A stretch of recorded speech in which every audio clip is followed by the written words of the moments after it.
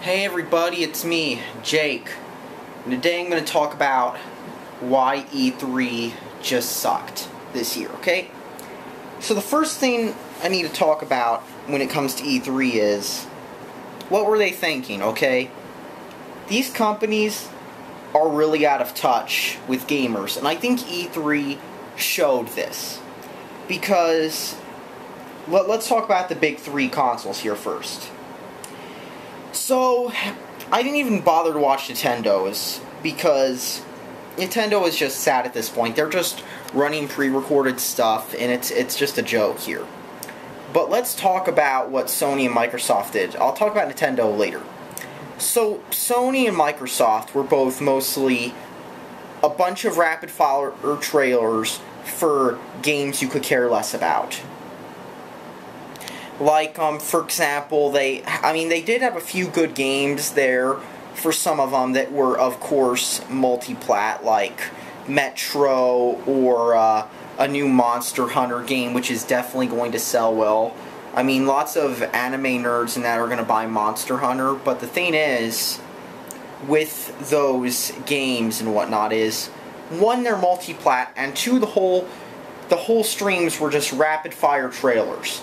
And they weren't even trailers that showed the game. They showed a bunch of other, like, generic stuff. I mean, I'm not even joking. People were making jokes guessing what these games were because of how formulaic these games are. Like, all these games, there's all these shitty generic crafting zombie survival games there.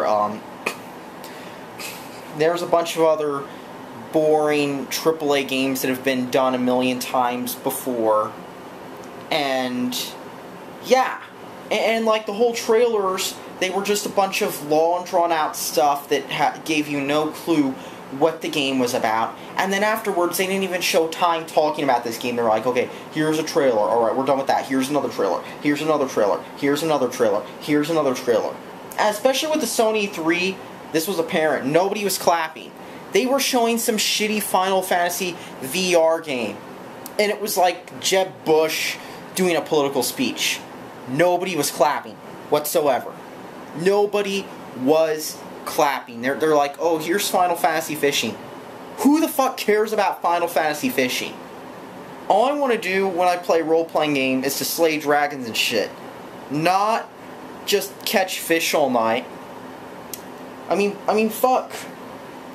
And then you had other shitty announcements that were just forgettable. I mean, when I was watching these E3s, I really wanted to fall asleep. But then Bethesda, like, they didn't just show shitty sports games or milk games like Just Dance. Oh, no. They went above and beyond, and they talked about paid mods coming back, or re-releases of Skyrim yet again.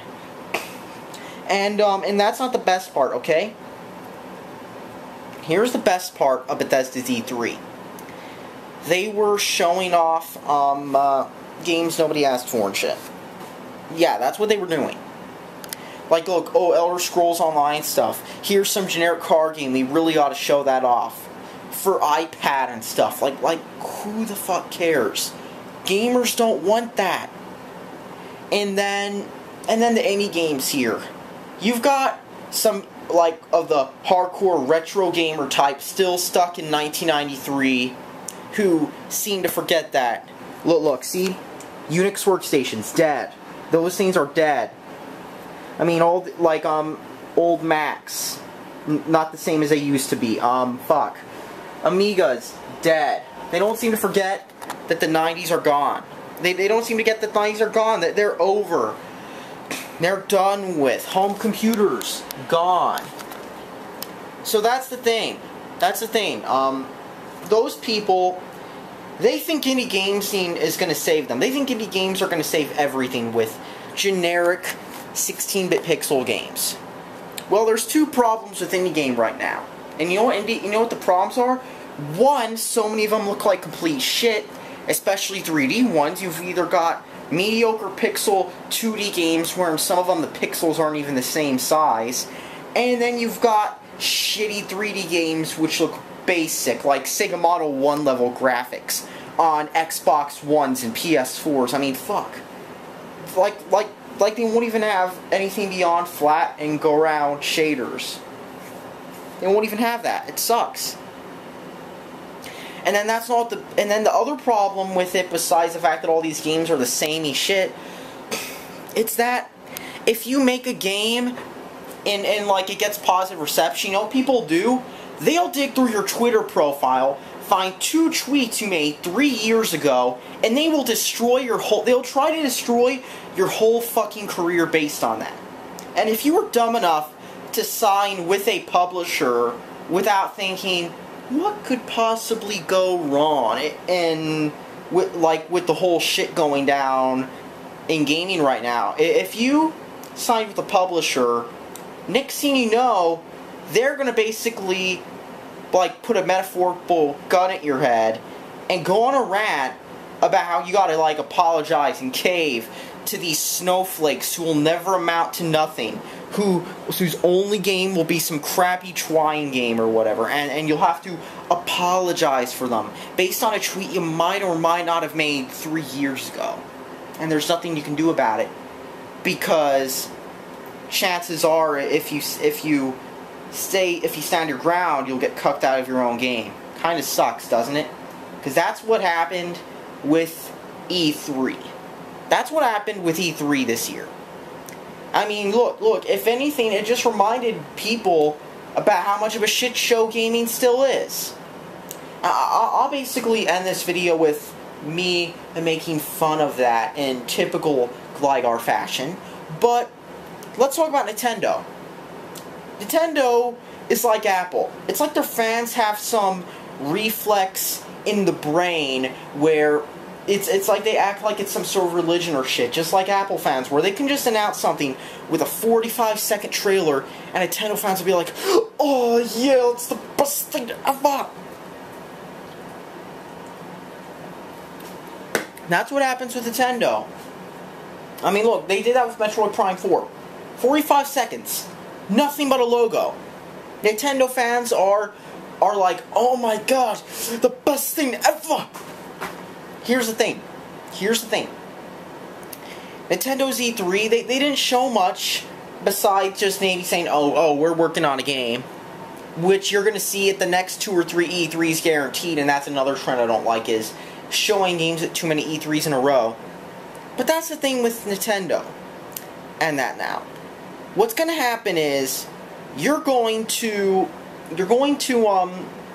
there's this game, okay, that they're showing off at E3, and guess what? You're going to go see it at the next few E3s, and by the time it comes out, it might be like that, like Shin Megami Tensei X Fire Emblem. You remember that game? Remember when it was just a teaser and it was going to be the Shin Megami Tensei crossover? And what was it? Anime waifu shit. Fuck, if I wanted that, I'd go play a Compile Heart game. Because that's what those games are. But yeah, that Nintendo is just like those hipster indie game developers when it comes to being milked. Those people have lots of money to blow, and they'll blow it on shit even if it has no games. They'll just spend all their money on retro-inspired 90s video game so that they can live out their life as a 13-year-old that never quite grew up until they die, barely amounting to anything in society. And yet I see people defending Nintendo based on stuff they did 20 years ago. Like I said, the time of the past is over. It's 2017 now. Shit has changed. These companies that were big years and years ago, they're not around anymore. They aren't simply not around anymore. The 90s are over. So that's the thing. Anyhow. I mean, yeah, you've got all these, meanwhile you've got all these hipsters who don't know out for nothing, wanting to shut down any indie game you make if you're not in the clique. So yeah, really. But either way, if there's a few things you can learn from the whole Last Night saga or whatever, let me tell you the 2 things you can learn. 1, if you're a game developer, don't give in, and 2, don't sign with a spineless publisher that will bend over the second somebody screeches at them. Would you want to work with somebody who won't defend your ass if somebody is trying to screw you over? You wouldn't want to work with them, because that's what could happen. I mean, I've heard of this happening so many times. You'll work with a company that says that they'll have your back, and then when it's time for them to have your back, they'll just say, not our problem. It's not like it's their problem when they told you they were going to have your back, because guess what? They don't give a shit about you. And is that what you want for a publisher? Is that who you want to, like, publish your game with? I mean, it's 2017. You can publish games yourself. Go do that instead of getting fucked over by a publisher who wants control of what you can do with your own game and how you promote it and whatnot. Anyhow, I'm going to end this with one of those Gligar classics that you love to see on this channel. So, see ya! Hello, Bipedal. I'm here to tell ya that this video game announced at E3 called The Last Night ain't true cyberpunk, okay? It's not true cyberpunk. You know why?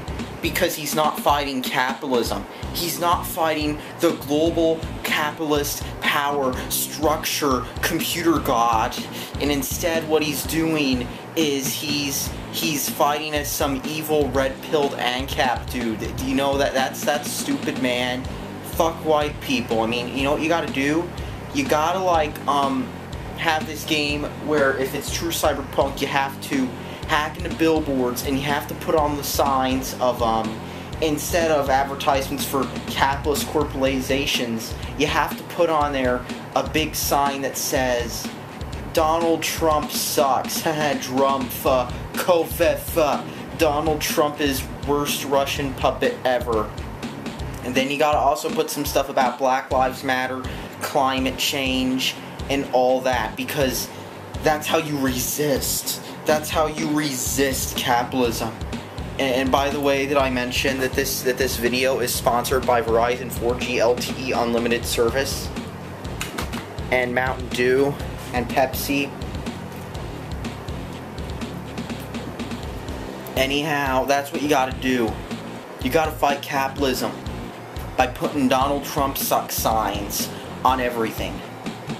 That's how you fight the globalist, corporate, capitalist system that's killing millions and millions of people. It's already killed 6 million so far, and it's going to kill more if you don't replace it with communism. You can't, or I mean socialism, sorry. You can't tell me that socialism hasn't worked because it just hasn't been tried before. You know, Venezuela and those countries, those were not real socialists. Anyways, yeah, the guy who made this game The Last Night, he's a shitlord. He shouldn't buy his game. You should buy my Cyberpunk game and read my webcomic and donate to my Patreon instead, because I need the money, because the problem is maintenance for that Mercedes Benz my mom got me is a bit too expensive. Yeah, my parents got me some good stuff. I'm loaded. I've got the new Apple phone. I've got a Benz. It's the best car ever. So please hand me money. I need money to make my cyberpunk game, because my game's real cyberpunk. Unlike that guy who's too capitalist. He's making evil cyberpunk games. I mean, what a shitlord. Please boycott his game and at him on Twitter and tell him he's the worst person ever, because that's what we need to do. We need to, like, stop these capitalists